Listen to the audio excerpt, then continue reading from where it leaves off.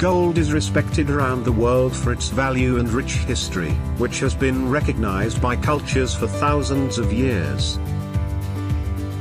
Unlike paper currency, coins, or other assets, gold has maintained its value throughout the ages. Although the US dollar is one of the world's most important reserve currencies, when the value of the dollar falls against other currencies, as it did from 1998 to 2008, this often prompts people to flock to the security of gold, which raises gold prices. Gold has historically been an excellent hedge against inflation, because its price tends to rise when the cost of living increases.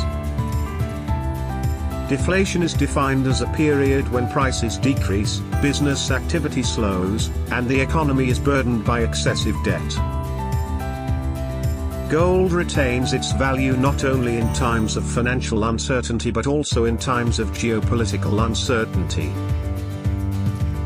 Much of the supply of gold in the market since the 1990s has come from sales of gold bullion from the vaults of global central banks.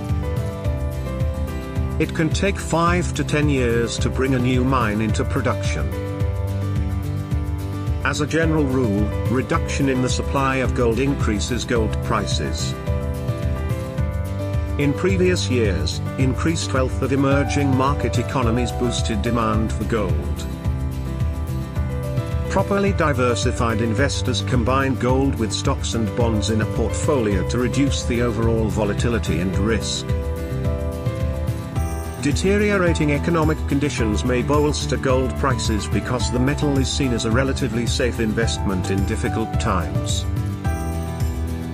It is possible to own the physical metal in forms such as bullion, coins, or jewelry, although storing and insuring physical gold assets can be costly. Other possibilities include investing in a gold exchange-traded fund, ETF, or buying shares in mining companies that engage in the extraction and production of the precious metal. The bottom line, gold should be an important part of a diversified investment portfolio because its price increases in response to events that cause the value of paper investments, such as stocks and bonds, to decline.